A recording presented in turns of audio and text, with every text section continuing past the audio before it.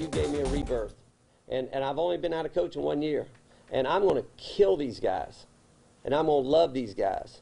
And I'm going to bust their tail in. They think, it's like, Coach is really cool. Yeah, okay. Yeah, keep on thinking that.